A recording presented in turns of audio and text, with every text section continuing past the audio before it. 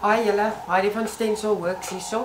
Vir die wat my volg op sosiale media sal sien, ek het die laaste tyd baie oor bouhou dekor geplaas en vandag wil ek wys hoe maklik is dit om jou eie dekor te maak sonder om 'n plaasprys daarvoor te betaal. Voor ons met dit gaan begin, subscribe onder en dan ja, volg ons op sosiale media, ek's op TikTok, Instagram en Facebook. En daar sal ek op jou hoogte hou van wanneer daar nuwe video's gaan. En ja, kom ek gaan net gou vir julle deurhardloop wat ons vandag gaan gebruik. Die hele idee is om 'n bietjie van 'n hoe kan mense dit sê, 'n ombre effek te doen. Dis dalk nie vir die perfekte manier hoe ek dit doen nie, maar dis wat vir my werk. So ek hoop dit help ander mense wat ook gesukkel het met die hele blending ding soos ek. En ja, dan gaan ek gou deurgaan wat ons gaan gebruik. Ons gaan eerstens begin met ons hout. Houtblank kan ek maar sê. Hierdie is verkrygbaar by Anna Patat in Parys. Sy kan koerier ook. Ek sal haar link onder in die beskrywing sit. So julle kan haar kontak of as julle regkom kan julle my kontak en ons kan dit reël. Goed, daar is verskeie van hierdie. Julle sal sien wat ek gaan doen is om dit te kombineer met iets waarvoor ek baie lief geword het die laaste tyd en dit is Macrame. Maar jy hoef nie te kan Macrame om hierdie ding te kan maak nie. Dis wat ek eintlik vir julle vandag wil wys. Is dat julle sal as jy op Pinterest of op enige sosiale media blad gaan kyk wat is bouhou chic, dan gaan jy hierdie sien wat ek vandag vir julle gaan wys. So jy hoef nie noodwendig te kan Macrame nie. As jy graag wil Macrame aanleer, kan jy my skakel. Ek doen klasse in Parys en Potch. As jy in Potchefstroom area is, kan jy vir Woelefair skakel, my Woelefair skakel en by hulle reël. Dit is nie net vir Satra nie, as jy met hulle reël kan daar in die weekklasse ook gedoen word. Dieselfde met Anna Patat in Parys. Parys is gelukkig, ons is net 'n uur van Johannesburg en 2 uur van Pretoria, so jy kan 'n lekker outing maak, 'n Macrame klas kom doen by ons en die res van die naweek saam geniet.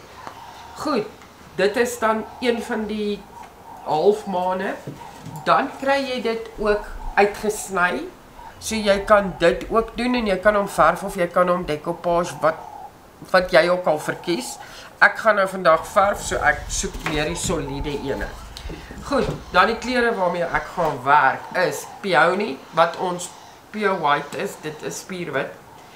Dan Lily of the Valley, as julle kyk, Lily of the Valley is 'n gryserige kleur.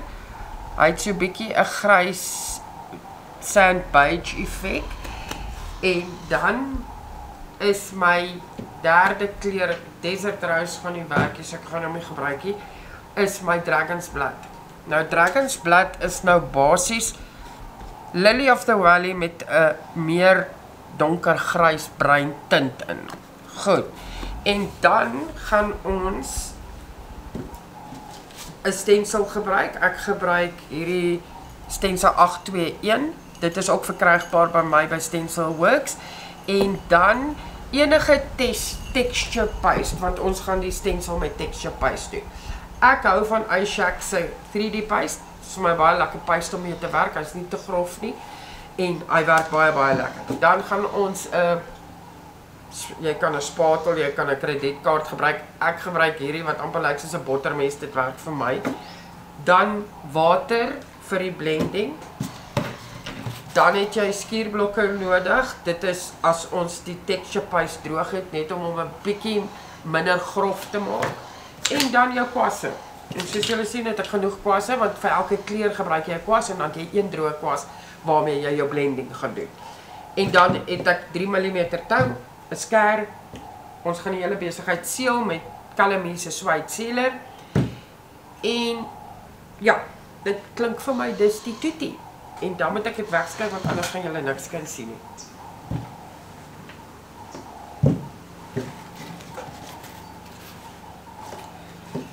So, goed. Dan as ons gaan begin, moet ek nou net, een ander belangrike ding. Jou matten cloth. Ek koop die duurder een by die hardewares. Jy kry 'n baie goedkoper een, maar hy maak wolletjies. Hierdie ene is, ek dink is 100% katoen, hy werk soos 'n bom. So, kry vir jou 'n skoon een, want jy gaan elke keer jou kwas moet afvee. Goed, dan gaan ons begin. Goed, dan begin ek nou. Ek gaan hom werk van donker na lig toe. So ek gaan begin onder met my donkerste kleur.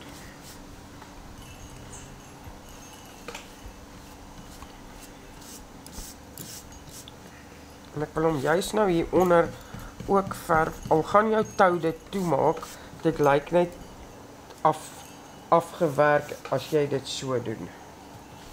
Ekskuus vir my hand wat dalk in die pad is.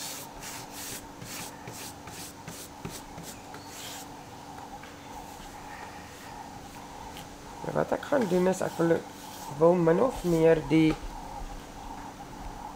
hierdie item van my in derdes deel. So ek gaan nou eers hierdie deel, maar omdat dit gaan oorvleuel, is dit nou nie 'n 100% wetenskaplike wiskundige effek nie.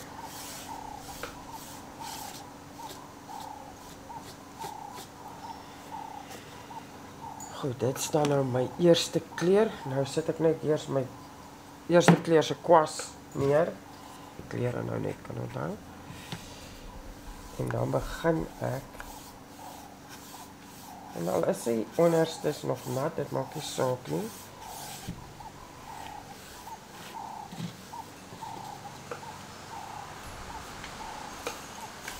En ek sê weer eens, dit werk ook nie vir almal nie. Hierdie is net hoe dit vir my werk. Ekskuus vir die wind, want dit is nou Parys.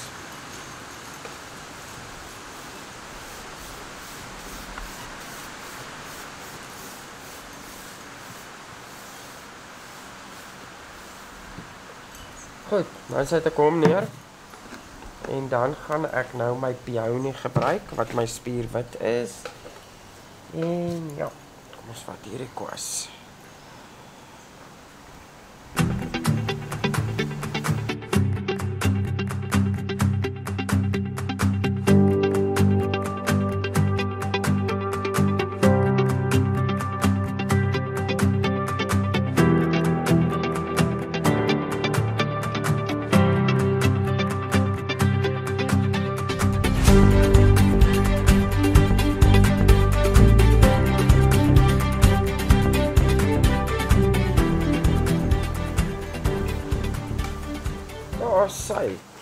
Nou gaan ek hom net so 'n kansiekie gee om so bietjie windroog te word.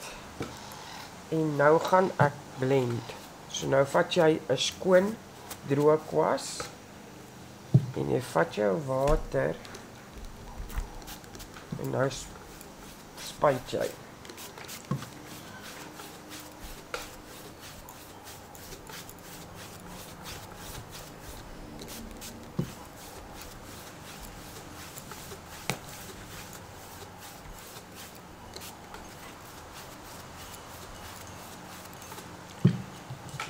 Ek kan nou dan net afvee.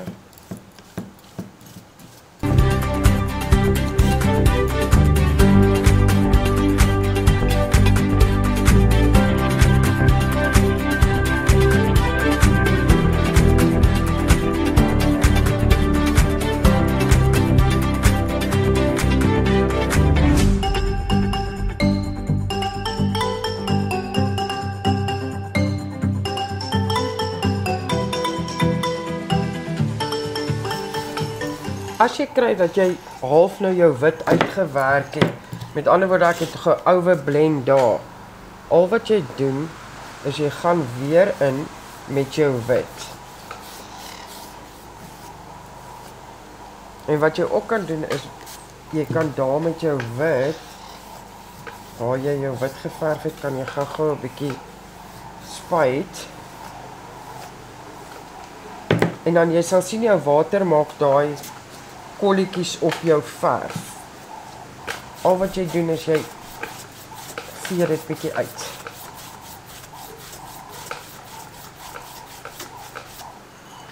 Goed, as julle mooi kyk, sal julle sien daar toe kom redelik geoversprei met die water, so hy maak om baie lig is asof hy die verf afval.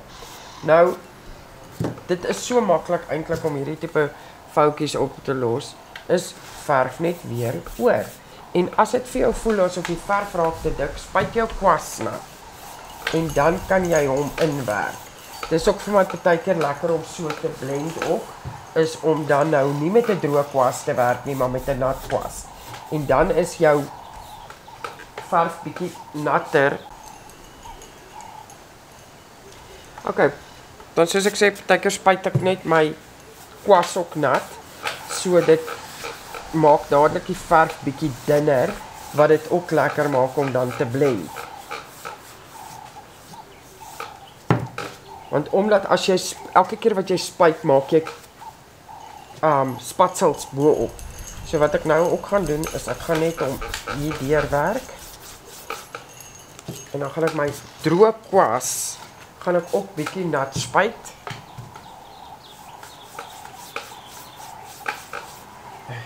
En ek haat hare van 'n kwaste. Ja, so.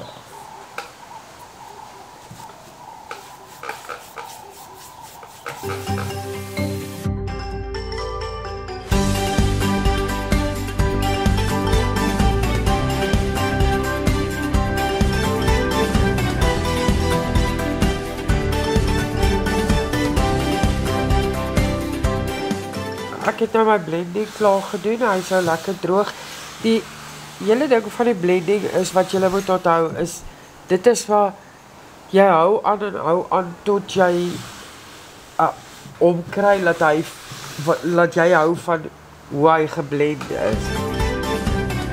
Nou wat ek wil doen is, ek wil hierdie ek doen die 3D paste, so ek sit nou eers my stencil op die regte plek. En dan al wat ek doen is ek smeer my stencil paste aan.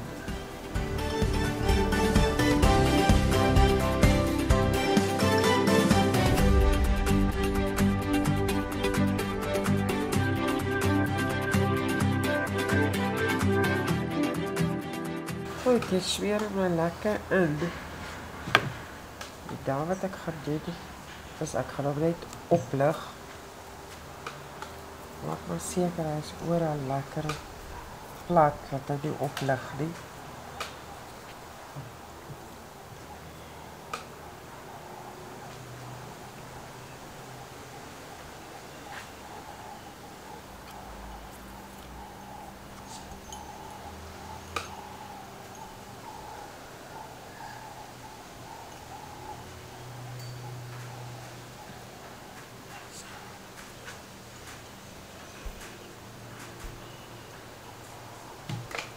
En daar is hy.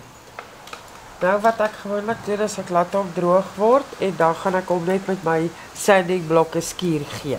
En dan steel ons die hele besigheid en dan is hy klaar. Daar is hy julle, die texture paste is nou droog, so al wat ek nou doen is met 'n redelike dun of fyn skuurpapier. Gaan jy nou net in jou skuur om net so bietjie, laat hy net nie so grof is nie.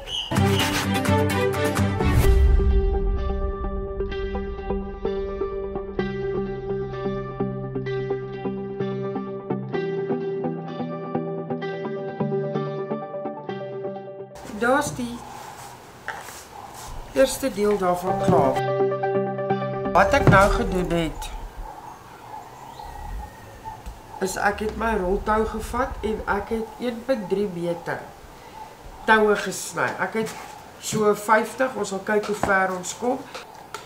Goed, en dan al wat jy nou doen, is jy gaan jou toue nou vasmaak met, as jy Macrame doen, hier is 'n laag heads knot, wat jy dan nou maar net basies dan al jou toue insit en jy probeer jou onderste punte gelyk hê, maar ons gaan hom op die punt trim ook. op die eind sal ons hom gelyk sny.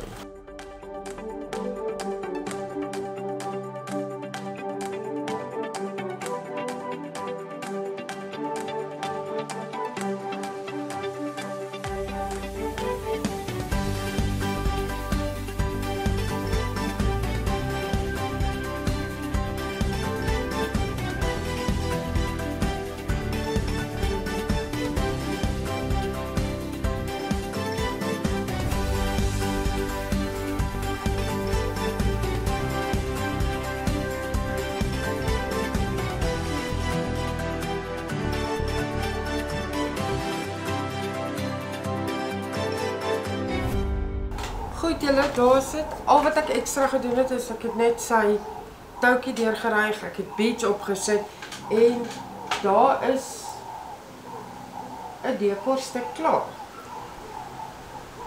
Mens kan jy kan nou net gaan of jy kan hom rond sny of jy kan hom teen 'n angle sny of jy kan hom net reguit sny. En daar sy. Ek hoop julle almal het dit geniet en julle het 'n bietjie na 'n ander manier gekyk om jou huis op te vrolik en lekker craft. Sien julle volgende keer.